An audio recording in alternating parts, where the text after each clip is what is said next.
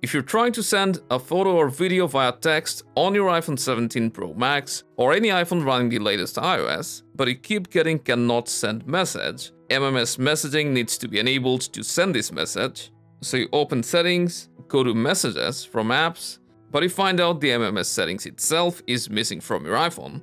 Then here's how you get back the MMS toggle and send photos or videos via MMS.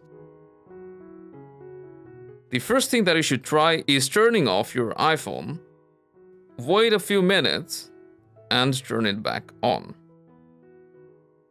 If the settings is still missing, then what you can do is turn off iMessage, then scroll down and also turn off Send as SMS, then give your phone a forced restart by pressing the volume up, then quickly pressing the volume down, and right after that hold down the side button until the Apple logo reappears.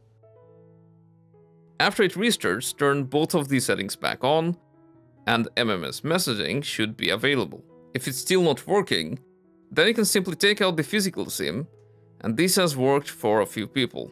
And in case you have all eSIMs, you can also try turning them off, and then turning the line back on, or even deleting the eSIM and adding them.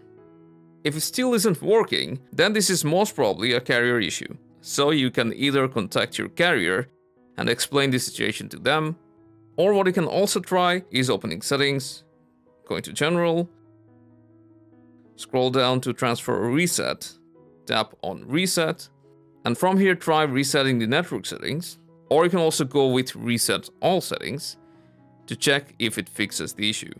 And after that, hopefully, you'll be able to turn on the MMS messaging toggle and send photos or videos via text. Let us know if this helped you out, and I'll see you in the next one.